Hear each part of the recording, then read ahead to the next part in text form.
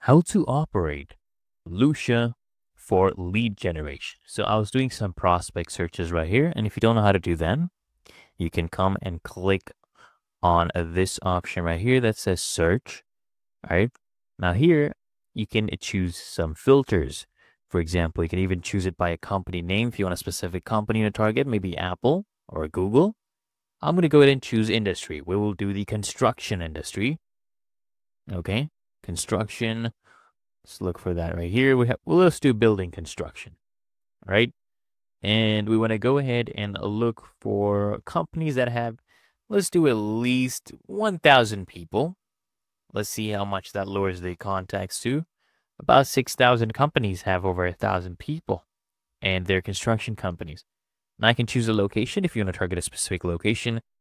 Let's go ahead and do Florida, right? Florida, United States. There we go. You can even go by zip code as well. Now we have 50 contacts. Now, of course, if you want to go ahead and look for something very specific, maybe, a specific job title, maybe some guy in the purchasing department. So I'm going to go ahead and choose that. Let's see how many we get.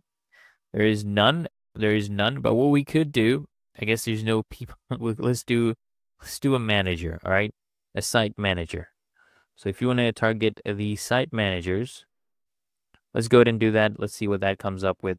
We have it very, very targeted at this point. All right, let's go ahead and see what we have here. So these 50 people, we have director of sales, contractor support specialist, construction manager.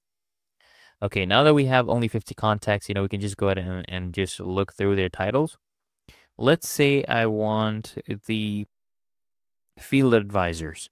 So I want to target this guy and him. Jason said, let's also get Alejandro here. All right. Now, if you want to go ahead and show their details, for example, this guy, we cannot see his details right now until we use one credit to go ahead and get his details. So just come here, click on show details, and then you'll see the details being revealed.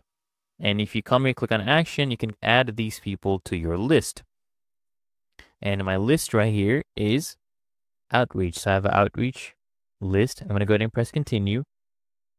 All right, so it's going to save it to my contacts. If you want someone specific, let me unselect this. If you want to get someone specific, maybe John right here, you can, you don't even have to highlight this one. So it's just one person. Just come and click on show details. And then what we're going to do is click on save to. Let's go ahead and do list. And then we'll add it to our outreach list. Okay, now I've been adding contacts to our list. So if you want to go to access your list, come here at the left panel. You'll see it down here under your list. It's called outreach, right? So I have it right here. So what you need to do now is you can either, right, export to your CRM. So if I can't click on specific people, these options show up.